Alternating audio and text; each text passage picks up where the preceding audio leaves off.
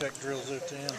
Well, yeah, I try and get 4 teams in there and get them all a couple of reps apiece. But, they obviously have to get better on landmarks and stuff like that. But, you see some good things, see some bad things, but that's why you practice it. So, but again, I think I've never had a chance to practice 4 groups before, so we give 4 units work out there, and we'll start shortening their workouts real soon after we start seeing who can have some contact speed out there. Good to put full pads on for the first day and get through a session?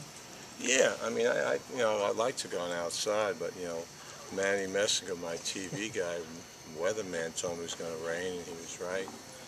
It was raining when he told me that, but it was a good decision, yeah, we would have just, beat the field up and stuff. So we got a lot of work done inside, and, that you can hear the coaching going on, and the kids I think they concentrate a heck of a lot better inside than outside, especially when you're installing.